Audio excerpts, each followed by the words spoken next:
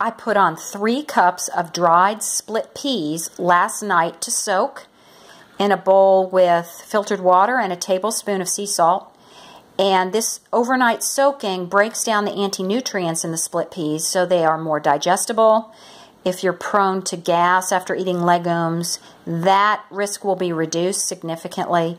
And it also allows for easier assimilation of all the nutrients in the split peas. Now I'm going to drain off the soaking water and put them in this clay pot here with some other veggies and some bone broth to simmer for 2 to 3 hours, and we'll have split pea soup for dinner.